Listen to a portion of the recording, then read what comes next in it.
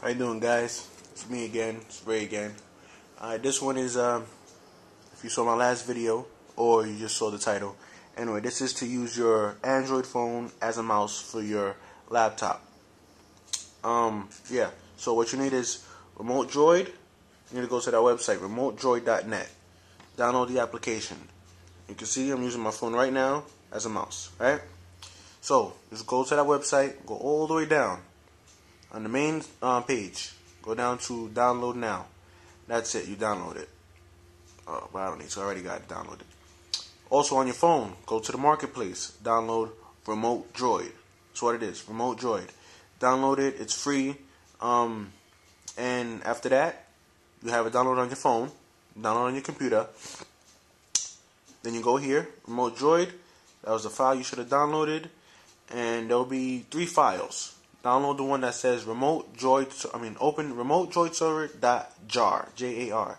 You open up that one, and that'll give you the screen to then use. It's just a little server. You'll get this here, and once that's up, go to your phone.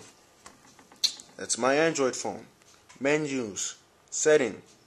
You have to be on Wi-Fi. You have to have the same Wi-Fi network as whatever network your computer's on. Wireless settings, right? Wi-Fi is on. Wi-Fi settings.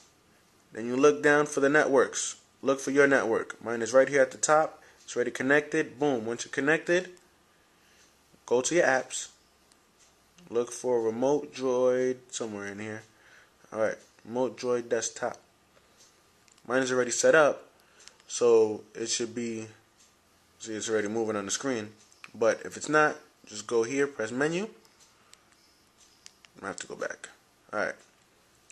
There'll be a number right on the server. Up here, that little thing you opened up, the remoteserver.jar, there's it's going to say your IP address is. That number there, you put right there. Right, can't really see, but right in that box. Press connect, and you'll be good to go. Alright, guys? So, use your Android phone as a nice little mouse.